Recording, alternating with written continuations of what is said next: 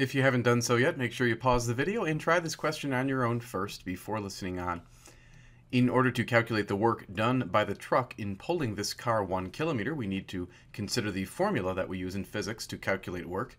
And it turns out that that formula is work is equal to the dot product between the force vector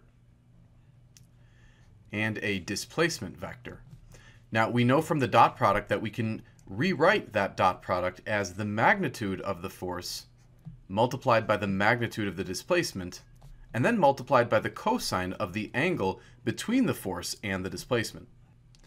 So if we consider this car being pulled along the road and imagine it to be moving to the right in this picture, we could project a displacement vector pointing to the right, and we can label that vector uppercase D. And then we also have a force vector, and the question notes that this force, which is present by the tension that's existing in the chain, is making an angle of 30 degrees with the road. But the displacement vector is parallel to the road, so that means that the force vector can be drawn at a 30-degree angle to the displacement vector. And that means that when we plug in for theta, we will simply use 30 degrees. So we can now plug in the magnitude of the force, which was stated to be 1,500 newtons. We'll multiply that by the magnitude of the displacement, which is 1 kilometer. Now that's a non-standard unit in physics, so we're going to actually multiply that by 10 to the 3 in order to convert it into the standard unit of meters. And then once again, theta will be 30 degrees.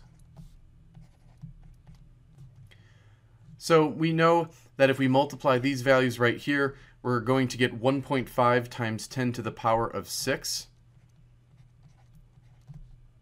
And then the unit would be Newton meters. Now the cosine of 30 degrees, of course, is radical 3 over 2. And we can multiply that radical 3 over 2 by 1.5. So if we did that over here on the side,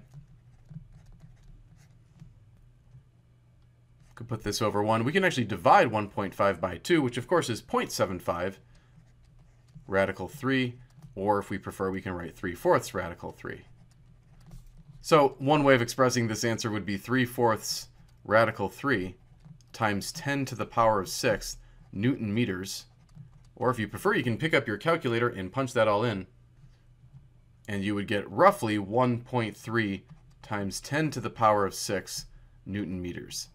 And so we can use this as our correct answer, or this right here. And finally, also note that a Newton meter is equivalent to a joule. And so if you're typing this into an online homework system, the unit might be joules, but that's equivalent to a Newton meter.